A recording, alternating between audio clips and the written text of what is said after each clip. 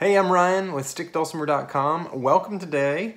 I love that you're here. And we are going to cover Hallelujah, how to play Hallelujah, which was originally recorded by Leonard Cohen, but most people know it from the mid-90s recording made by Jeff Buckley. He's the one who probably made it the most popular. It's the most quintessential version of it. If you haven't heard it, go to Spotify, check it out. That's the one I'll probably be thinking about when I'm talking about this today. Now, I'm not going to be very explicit about how to play it. What I would encourage is that you go listen to that version, to other versions, and figure out what kind of arrangement you want to have out of these chords. Now, as we go through the video, here's what you could expect. First, we're going to walk through what the chords should be, the names of them. Then I'm going to show you how to play it with one finger so that you can just knock it out really fast. You could do this in an afternoon. And then I'm going to show you how to play it with slightly more complex chords. Now, I will be moving quickly because I have a chord guide now available as a cheat sheet. There's a cheat sheet that's free on the website. Looks like that. And then there's actually an upgraded version if you want to support the channel, support me. There's a paid version that has 22 pages and ever expanding. Actually get upgrades with that. So if you have a D instrument, today I'm going to be talking about things in D. This is a D Strumstick, and I know most people play D tunes, Seagull Merlins, or Strumsticks, but I also have a free chord change guide. So if you're playing on a G instrument, feel free to go grab that too. That's free.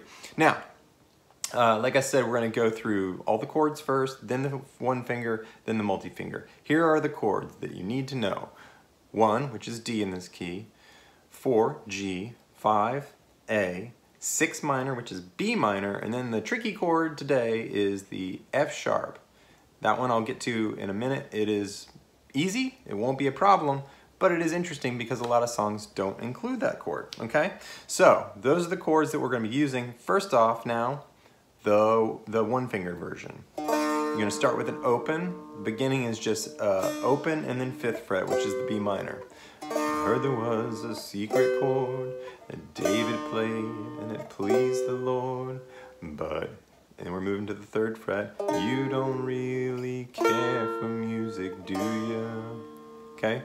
Now it goes like this. You open the 4th, the 5th, the minor fall, you're up to the 5th fret, and the major lift, the 3rd fret, the baffled king composing, and that's the tricky one. That's the F sharp. That's the 2nd fret. Composing hallelujah, 5th fret. That one might throw you. So then you have the hallelujah part, right? We'll call it chorus.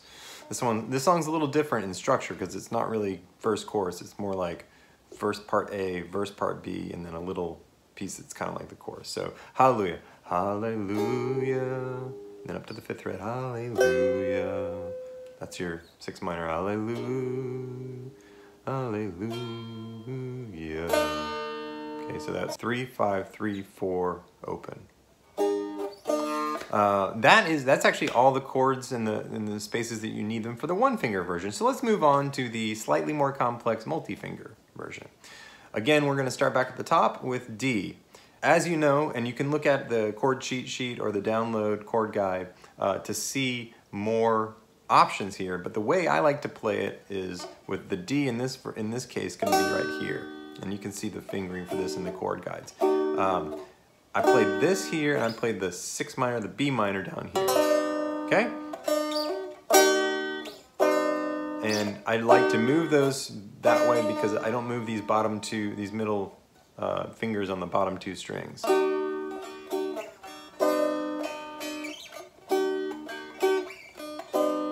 That's the beginning, and that's how you can run the intro.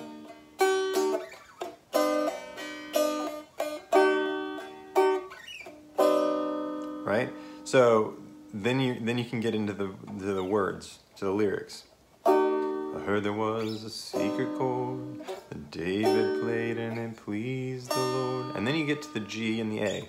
But you don't really care for music, do you? Back to D. It goes like this, down the D. The 4th, the 5th, which I think is great because that's actually the 4th and the 5th chords of the scale. 4th, the 5th, and then the minor fall. You can either play this right here.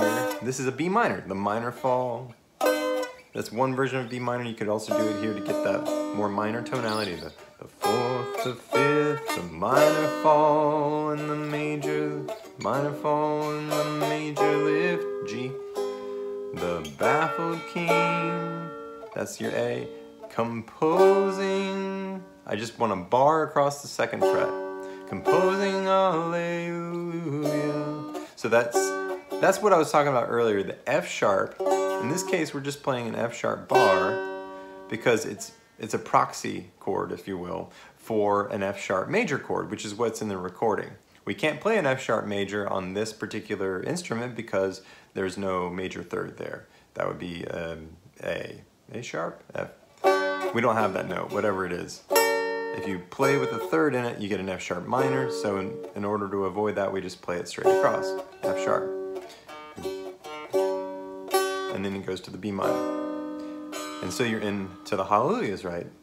It goes with G and B minor. Hallelujah, hallelujah, hallelujah, hallelujah, A. Yeah. Back to D.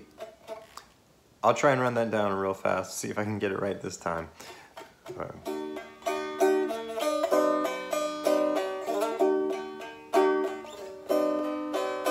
I heard there was a secret chord that David played and it pleased the Lord, but you don't really care for music, do ya? I don't know if I said that. You can do the A and A7. That's also in the more complete chord guide. Well, it goes like this: the fourth, the fifth, the minor fall, and the major lift. The baffled king composing Alleluia, Alleluia, Alleluia, Alleluia, Alleluia. And then you're back to D.